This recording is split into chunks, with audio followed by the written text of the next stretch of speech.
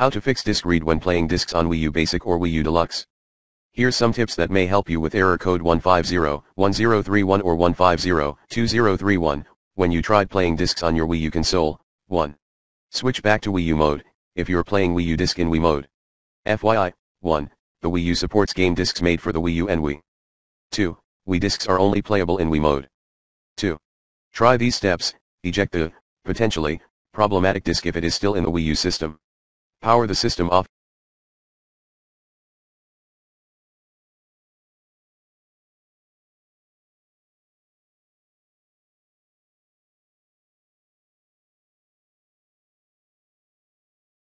Ensure it is placed correctly.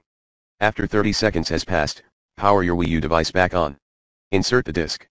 Note, be sure to verify you are inserting it correctly. 3.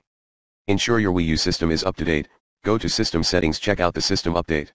Last but not least, the above info may also help you address, error message, the disk could not be read, error message, could not read disk. The disk might be dirty, error message, could not read disk, error message, invalid disk inserted.